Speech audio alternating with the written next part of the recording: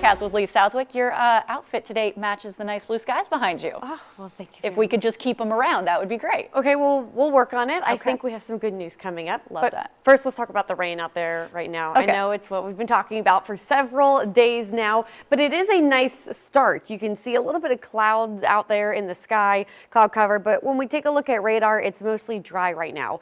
We are tracking a bit of downpour activity for those along the coast in our southwestern areas. A lot of that lifting towards Morgan City, a little bit of sprinkle activity near and to the west of Thibodaux. So something that we will keep an eye on. Visibility slightly reduced in Bogalusa and in Holma. The rest of us clear, no fog, good to go.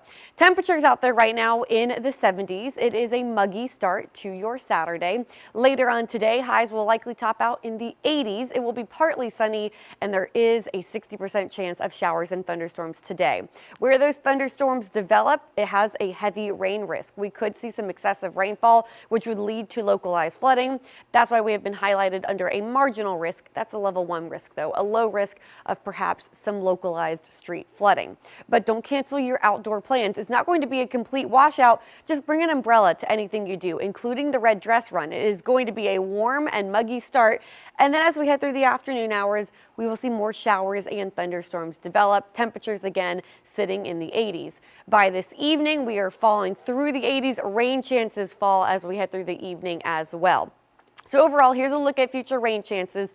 Again, in the afternoon hours, we could start to see some develop, widely scattered by the lunch hour, becoming a bit more scattered in activity, showers and thunderstorms through the afternoon hours and into the early evening. And then it starts to drop back and dissipate for the overnight hours. So overnight tonight, we're going to see lows in the 70s, mild and humid, partly cloudy. A little bit of patchy fog is possible again tomorrow morning. You can see that showing up here. Overall, I don't anticipate any big problems when it comes to fog. Then tomorrow, mostly sunny, only a 30% chance of rain. We are going to start to dry out. That will make temperatures hotter though, moving back into the 90s with more sunshine.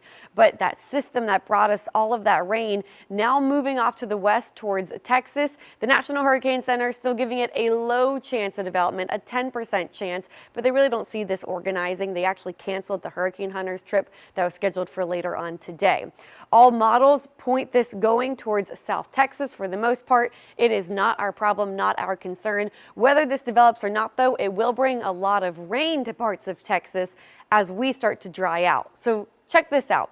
As we head through the day today, this system continues to move towards South Texas. We see a few pop-up showers. Then tomorrow, likely making landfall in Texas, whether it really develops and forms or not.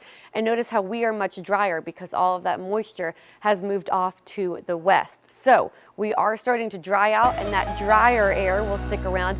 Not completely dry, 30% chance of rain. That starts tomorrow, and I think that will stick around through the middle of the upcoming work week.